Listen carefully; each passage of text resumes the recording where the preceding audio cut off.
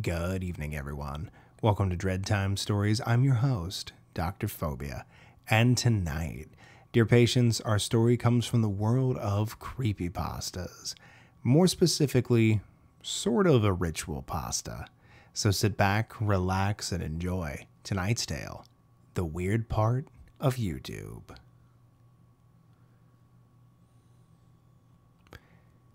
Everyone has been to the weird part of YouTube. If you haven't, I suggest you try doing so. It's a very simple process.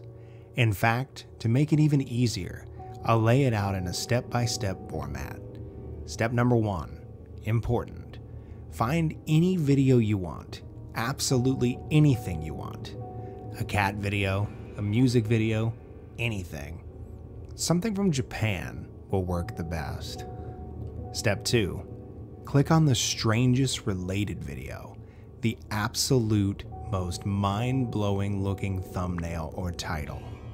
Step 3. Continue step 2 until the most liked comment is, "I'm on the weird side of YouTube again," or something along those lines.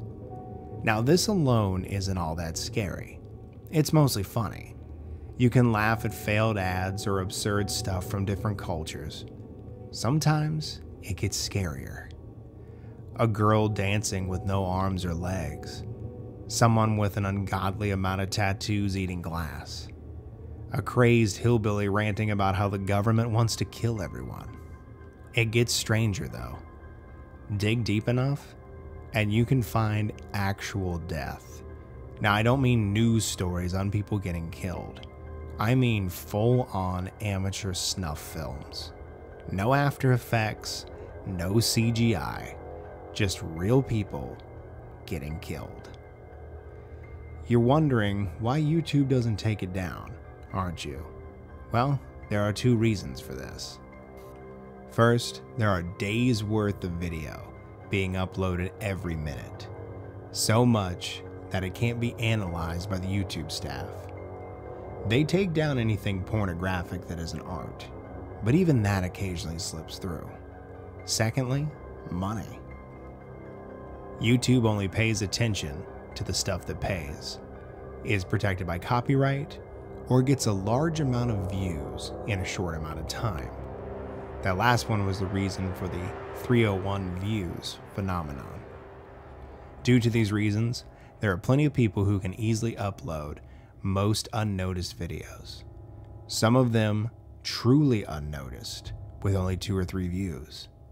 There are a ton of these amateur snuff films that just require a while of searching.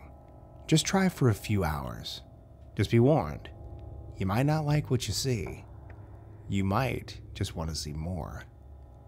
Or you might want to try making one of these videos. After all, they have to come from somewhere.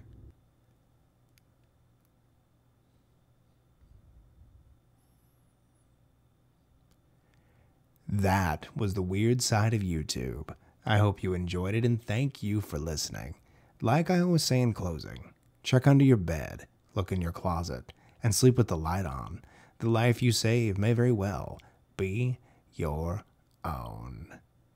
Good night, everyone.